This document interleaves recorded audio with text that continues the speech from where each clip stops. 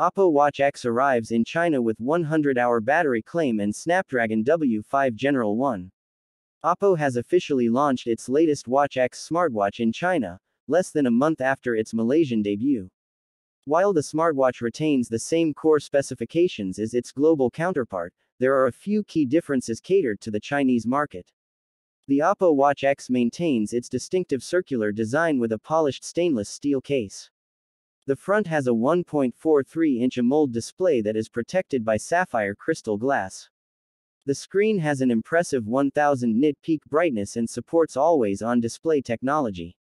There are two physical controls, a rotating dial and a button that protrude from the right side of the case.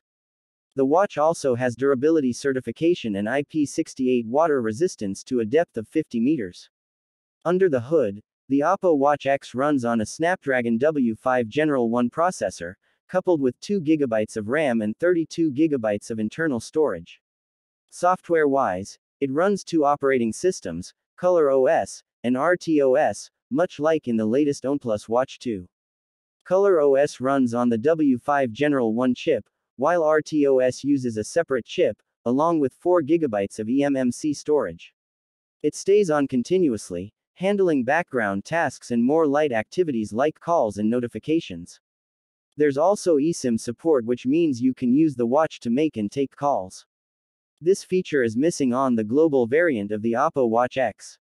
Nonetheless, thanks to the combination of two operating systems, the Oppo Watch X offers a battery life of up to 100 hours.